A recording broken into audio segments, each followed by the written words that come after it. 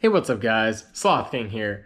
Tonight we're going to be checking the ignition timing on the Supra. So I picked up this timing light. It's a digital timing light I found on Amazon. I'll put it in the link below. So you're going to need a couple things. One, you're going to need a timing light. Two, you're going to need a jumper wire or a paper clip. And then you're going to need a 14mm wrench. So in order to check the base timing, warm up your car, let it get down to a regular idle. It should idle around 650. And then whenever we check ignition timing, we're going to trip the computer so that way it's in the same mode that you check your engine codes at. And then we're going to hook up our timing light, and then we're going to adjust the camshaft position sensor until it hits 10 degrees before top dead center. Once it's there, we're going to lock it down. We're going to undo the jumper wire, and then we're going to make sure it's around 12 degrees before top dead center. After that, it's all set. So let's jump right into it. It should be pretty easy.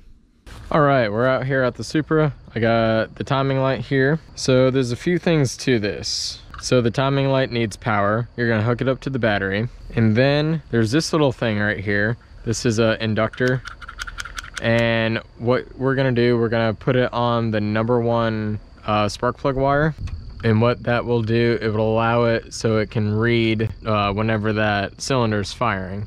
And this one's kind of a fancy one. This will show the RPM that the engine is at, which is great. That way I don't have to go back and forth. And I can see that it's at 650 or around 650. So before I start the car, you're gonna come over here on your diagnostic box. You're gonna see in here, it's gonna say TE1 and E1. It's gonna be this middle one, and then this one right here. So I'm gonna put my jumper wire right in here and in here. And then we're gonna go inside the car. All right, so we're in the car, and right before I start it, I'm just gonna put it on the on position. All right, so whenever your engine light is flashing, that's good. That means there's 0 code stored. Now, if you needed to, you would pull the EFI fuse, which I'll show you later. And to clear any codes, you're gonna go inside of this box. You're gonna see the EFI fuse. It's gonna be this one right here. You're gonna pull that fuse and keep it out for about 30 seconds to a minute. You're gonna pop it back in, and that's gonna clear your engine codes. But we're gonna go ahead and start the car.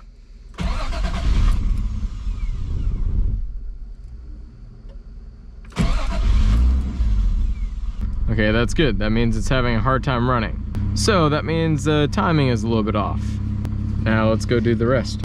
All right, so with the tripwire on, I'm gonna connect my timing light. It's connected to the number one spark plug wire. I'm gonna come over here to the camshaft position sensor and then loosen up the bolt so that way I can turn it. Okay, I have it just loose enough so that way I can turn it. We're gonna make that light hit 10, which I hope you can see it on camera.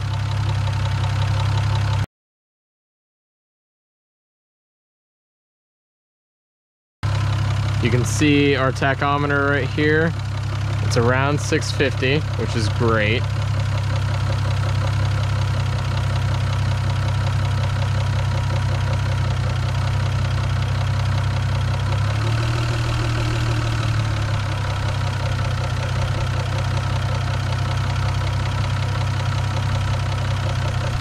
All right, right there, that's good.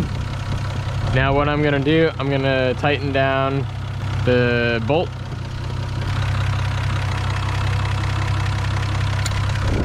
And still verify that it's on 10, which it is. I'm going to undo my jumper wire, and it should advance it to about a little over 12. So that's right about 13 or 14. And it's still hovering around 650, which is great. It's a little over, which is fine. Looks good in here. Let's turn her off. Turn her back on.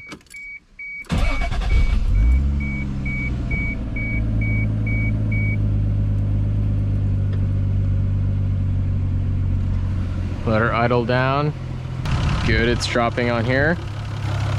Check timing again, and boom, that's where we want it.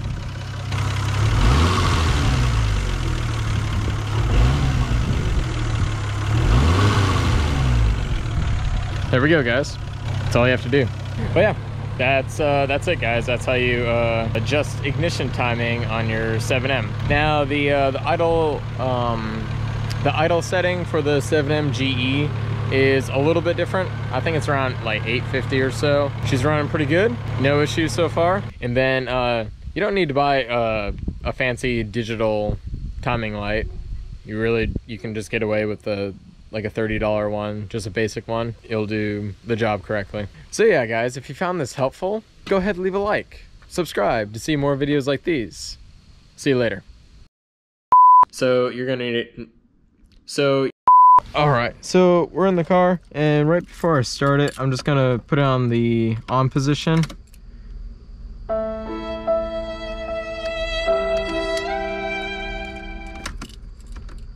Huh.